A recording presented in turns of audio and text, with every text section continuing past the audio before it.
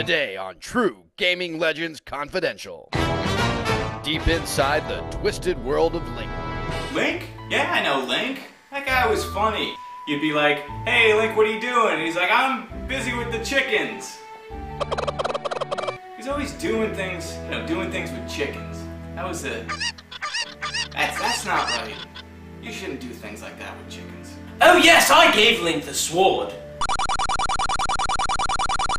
He would come by the cave most Tuesdays, crack open a bottle of the old red potion, Carol King on the turntable to set the mood, and then we would make out.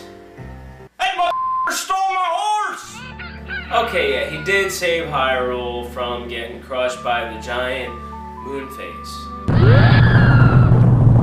What about the Octoroks? The Octoroks are everywhere. They're running around. I run out my door to go get some cheese down the street. There's friggin' Octoroks at my feet. Stop right there, Dr. Lies-a-Lot. Okay, how could Link save Hyrule from a giant moon when the giant moon incident took place in Majora's Mask? Great game, but a great game that took place in Termina, not Hyrule, totally different places. Totally different.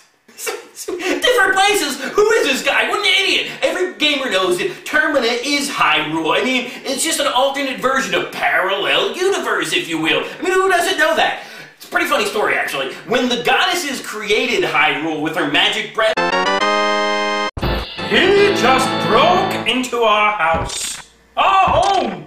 he said he was looking for fruit peas. I don't know where he expected to find them, but apparently he was in the pots. He just lifted them over his head and smashed them on the ground. Just like that. I mean, who would even put them anywhere?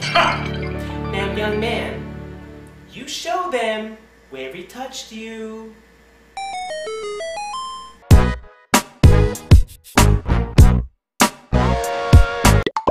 Where's my robots, you know?